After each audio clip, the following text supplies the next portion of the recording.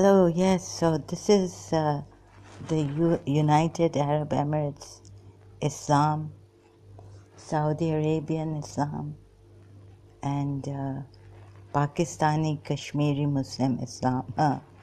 That you, what dirty things you do. And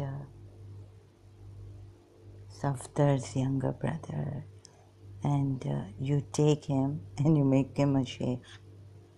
So I wouldn't have said anything, but unfortunately, I'm from my passport, because my great-grandfather was from UAE, Sharjah, and so my passport, because my father is from here, Luwati, and we don't like to show that we are Luwatis. It's mostly Arabization. God knows what this is. First they imposed this Arabization. We could not speak in our Khoja Maskati, and we used to hide ourselves. So, it is such a superficial, artificial existence here. I don't think they will learn. Maybe I thought the new generation is coming up here. I don't know. I think they killed my brother Abbas. You see, the money problem here is so bad. Once you get into the habit of money, it is such a chaska, we say, such an addiction that you have to maintain. And if you don't, then you want to kill yourself for money, financial things. So, there should be some moderation, some supervision of money and how we spend it, and so that we know. But here there's so much money that they just get overboard, and then when something happens, we just want to kill ourselves.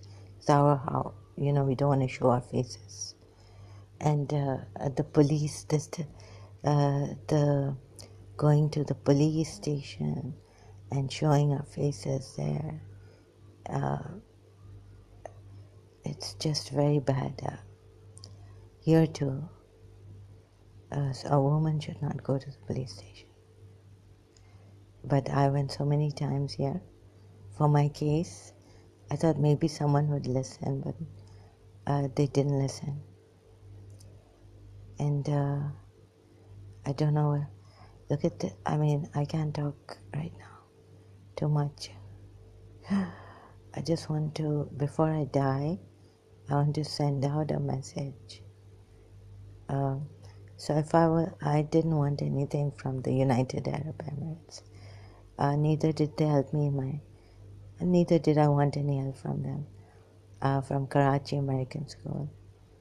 In fact, my father told me that he could take help from the Mobil Oil Company, which was in franchise with the Sharjah National Lube Oil, and my father was one of the board of directors and founders of Sharjah National Lube Oil.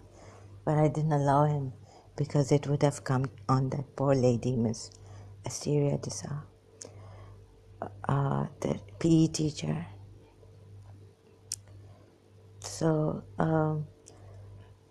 thing is, before I die, I couldn't speak to my brothers right now.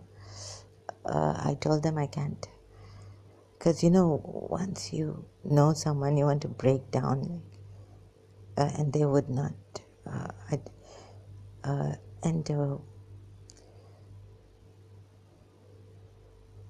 So the world is powerfully like the powerful people in the world. I don't know if they have any shame or not. But is this your Islam? To have dirty things done under the, put under the rug, which you do with your power and money, and you feel no shame. My mother and my mother was at the airport here a long time ago. She was like, oh my God, my Pakistanis working in this heat. But let me tell you, the money power is, the greed is so much here, so much in the Arab world, that I don't think the Pakistanis will use them, and they will use the Pakistanis for cheap labor and things like that. This will go on. And no, there is cheap labor. They do take Pakistani, Asians, Bangladeshis, Indians are working here. They actually doing low jobs like for the United Arab Emirates. So taxi and all these things, right? Low jobs here. And the people who use them and flatter them, they perhaps will become like a Kashmiri sheikh, united, like Nawaz Sharif had his thing here. And what is Nawaz Sharif? And all this political thing, and I'm wondering what is going on in the world. Stop this. Like I was just thinking before I got the news that my brother Abbas is in the hospital again, and now they're making some excuses that he has COVID. But when previously he was in the hospital, they should have taken care that he should not get COVID. So this means that he's gone. I called him, he doesn't answer the phone. How can he be so isolated without the phone, without anything? So he's dead. They killed him. The UAE Rashid Hospital killed him. That's why I'm very scared here. Very scared in the UAE. In Dubai, I feel trapped and all. And I feel my health is deteriorating here, and there's a lot of indecency. And you can't go out alone. You shouldn't, actually. You can go out alone, but I don't think a woman should live alone in the UAE, because it's very tough. It's all for, man. It's a man's world. And the men look at you and they kind of, it's not that kind of environment, the decent environment we had where you can talk to a man without having him to think that you are, you want to go to bed with him or something. Oh, even though, like in London, we kindly speak to someone, to a man, we could have a discussion. Doesn't mean that with men, if we have a discussion, we talk, or a friend comes over. Like my friends have known Jude and these Christian friends, my cousins, Ashwak, Raju, they've known, we have spoken till morning and never touched each other. So great were Afsar Auntie sons, Raju and Ashwak, my cousins. We could talk, and with me, they know what it is to talk, just talk. Although in our religion it says that if there's a man and a woman, or a girl and a boy together, alone, then the third one would definitely be Satan, and they would be touching each other and doing bad things. It's better to avoid speaking alone with a man, if you are a girl or a woman.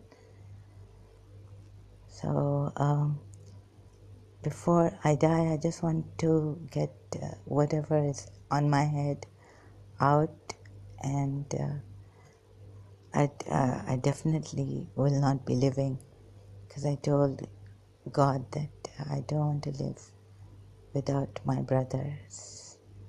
So definitely, if something's happened to my brother, and if I feel it inside, they're hiding it, I will definitely die. So they have killed my brother.